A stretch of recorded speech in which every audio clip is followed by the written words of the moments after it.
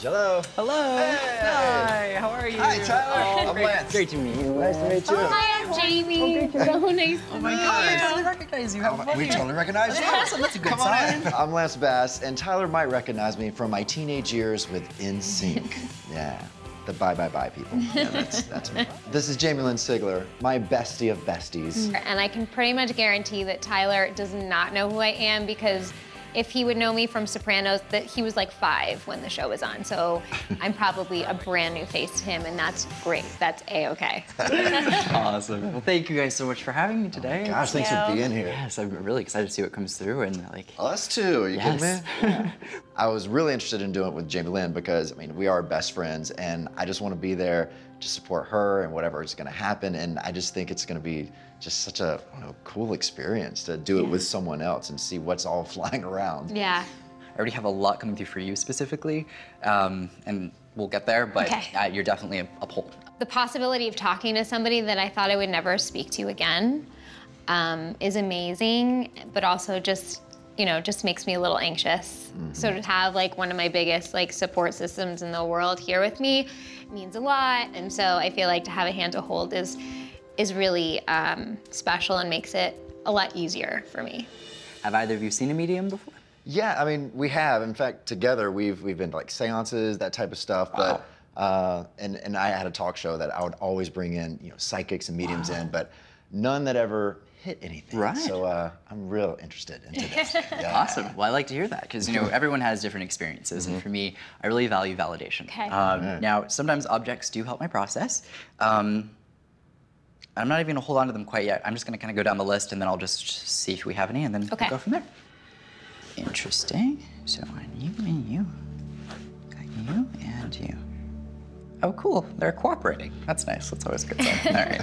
So your mom's side. Do you know any weird connections to Florida by chance? And my husband's from Florida. Oh, His whole family still lives there. Awesome. Are we Miami or Orlando? Miami, actually. Just funny enough.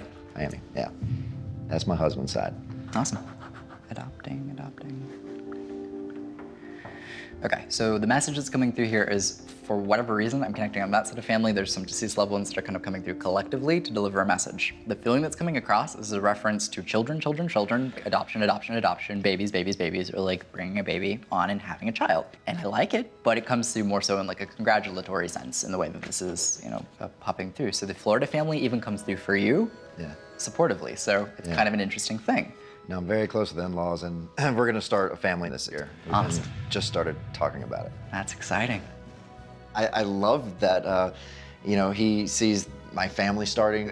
Obviously, my close friends know exactly what's in my mind and what I'm thinking personally. For him to validate that for me was incredible.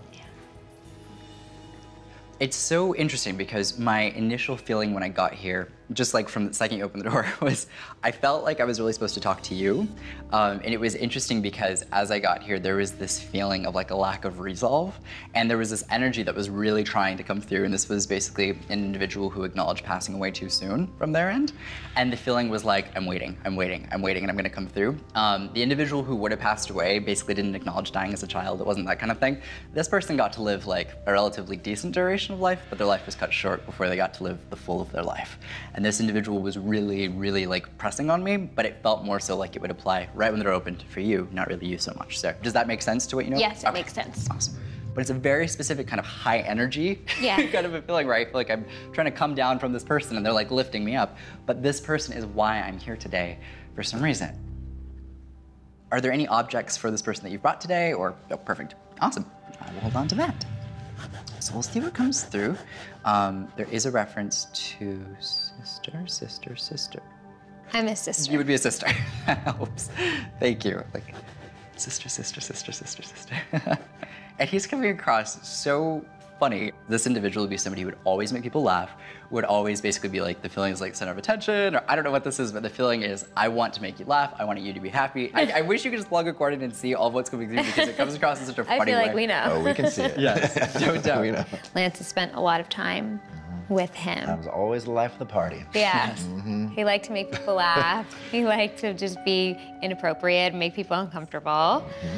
hiking the pants up, and I feel like I'm dancing and hiking the pants up. And this is the weirdest thing because it's a funny memory that's coming across. But when this individual was young, like young child, there might even be a photo where like the pants are hiked up. Well, we made a ton of home movies. My brother Adam, when he was young, wanted to be a director, so it's probably how I got into acting, like would force my other brother and I to be in his films. Right. And so we would do movies, we would do music videos, and in one of the music videos, he dressed like a dork, right, which was where his pants were really high up, and he's had glasses, but it's all on video. And we watch them a lot as a family because even when Adam was alive, you know, because they just make us laugh, and we love that we still have them all. I knew Adam was gonna come in immediately. I mean, he's chomping at the bit to talk to you as much as he can. It's just really nice to see. I felt like he was there with us, you know, just seeing Adam. It makes us laugh because we know who he's talking about, you know? So to really feel like he got the essence of who my brother is was so confirming, and so it was special, like right off the bat. It was awesome. And the feeling is like, even up until the end, this individual still was trying to maintain this kind of like, I'm gonna make you laugh, I'm gonna do this. And this is coming through in a bit of an interesting way because there's a feeling of like, oh, I'm living life and I feel like I'm fine and everything's good, and then I just pass away. And there's a reference to like a relatively sudden feeling with this. The reference that's coming through is I'm having to talk about the time after passing. There's this very specific acknowledgement of not wanting to be seen. Now, I have to be specific in the way this is coming through because this individual is talking about what is done after they pass away. Well, he had a brain aneurysm, seized, and fell and hit his head and was found in a very compromising position. I made the decision to have it be closed casket and no one see him because I just didn't feel like he would want anybody to see him like that. And that makes me, I definitely would agree because the feeling that comes across is in essence like an appreciation because there's an acknowledgement of like not being seen, and the feeling of like a rushed memorial. There's a comfort in this because from this individual's perspective, their whole life defined their life. They didn't want to be seen in that last moment and have people remember that. Yeah. Do you know of the phone call that he had made the day prior when it came to family? Yeah. And there's a feeling of, ooh, and there's a feeling of planning. I feel like I'm excited. This is so weird. And there's a feeling of, oh my God, this is so exciting. I can't wait. I'll call it like the feeling of, I'm gonna talk to you again. Like we'll talk about this in depth because this is about to happen, but it's exciting. And then he dies.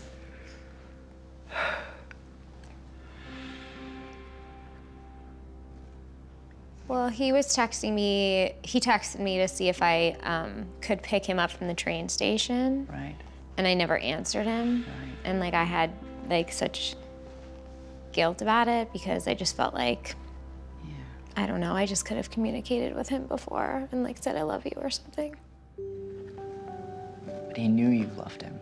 He really did. I really believe that, and he knows that. The way it comes through is no one could have seen when he was gonna pass. Yeah. But he didn't want that phone conversation to be the thing that defines your memory of what you could have said differently. Sure. And he's around you. Did he hear us when he was in the hospital? Let's look, let's see. So he is having me bring up actually being unconscious before he transitioned, and that he knew that his hand was being held, and he acknowledges that he knew that he was told that it was okay for him to let go. And there's an appreciation behind this because there's a feeling of knowing that now that this is done, I can transition, can be let go.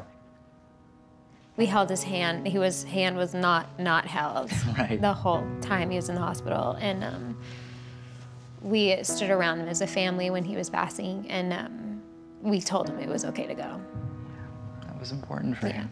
Because for what he went through, it's interesting, he acknowledges the severity of what he went through. Yeah. And the feeling is like, this is so severe that I shouldn't have even physically lasted beyond when this initially happened, but I was holding on for my family. And that comes through, and he acknowledges. We asked him to, too. Yeah. Yeah. So, please know, he knew what was said, and he's at peace. So. I'm glad. It's big. My gosh. No one knows except my husband, because I didn't tell anyone that I was like so upset that I didn't text him back. It was like a text I read, and I thought I'd get to it later, and the next morning he was gone, and so, you know, you hold on to things and you have these regrets because the human mind just takes you there, and I just felt so bad that I didn't text him back and be like, yeah, I'll pick you up, love you. Like I just ignored it. And so I think for him to sort of acknowledge that and that it was okay. He's referencing to dragonflies, which is a symbol that's coming through as far as an indication or a sign that people would have seen and said, oh, I feel like it might be him. Check and see who would affiliate the dragonfly connection with this individual. My son. There's a feeling of that's me, that's me, that's me. So please know that. Okay. That's so cool. Yeah. So that's important. We were swimming in the pool one day and there was a dragonfly hovering around us. And my son said, it's Uncle Adam. And it only happened once, but it was significant enough, obviously, that I remembered. And then so when you just said that, it was pretty awesome. Oh, that's awesome. This is his way of saying your son's right. Yeah, exactly. Bo knows. I love it. He's more of a dragonfly than butterfly. Yeah, Adam would be more of a dragonfly. Yeah. It's way cooler. Yeah. But I think more than anything, it just feeling that Adam is still Adam and he's still that sort of playful, funny, like boisterous guy makes me happy that he still is who he is wherever he is. I feel like I really got to spend some time with my brother, you know? It was great.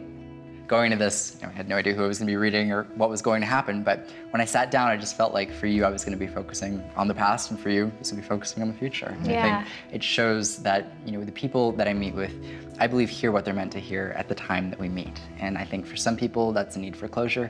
For others, that's validation that they're on the right track. But I think that, you know, it all has value, and I'm just so glad I got to live it today. So thank you guys. Thank you so much. Absolutely. This is really great. We've been bonded before, but I mean, we are definitely bonded after this reading. Yeah. And you know, it's great because now, I mean, we have so many stories. I can't wait to get home and like tell my husband and like tell your husband like what we just experienced. I'm glad there's people like Tyler that, you know, give us hope and, you know, encourage us and are able to, you know, speak to the loved ones. I just feel like really peaceful and tired. I think it's just a lot emotionally and mentally to concentrate and think about, and I feel really happy. Nice. That was awesome. How do you feel? I love it.